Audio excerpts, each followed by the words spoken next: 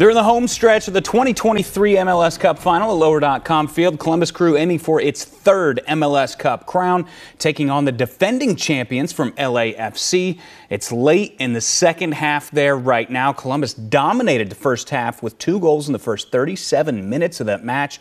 Cucho Hernandez and Yao Yaboa scoring for Columbus. Right now, it's 2-1 Crew late in regulation. Good evening and thank you for joining us for NBC4 at 6 o'clock. I'm Kyle Beachy. When Columbus won the MLS Cup in 2008, they played in Los Angeles. Their victory here in 2020 was during the pandemic, so today has been an unprecedented scene in Central Ohio. Professional sports history being made at Lower.com Field. And NBC's 4's Jackie Gillis joins us live outside the field. Jackie, what's it like down there right now?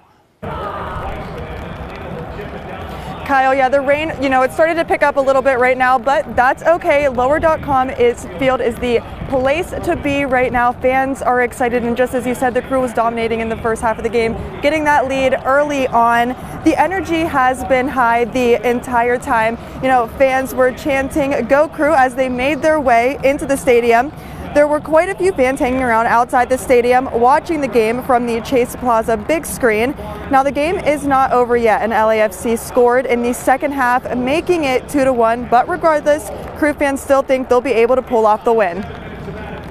I'm so excited. It's the first time I'm seeing the Crew because I arrived to Columbus on 2021, so it's my first time seeing the final MLS, and it's here in Columbus. I'm so excited.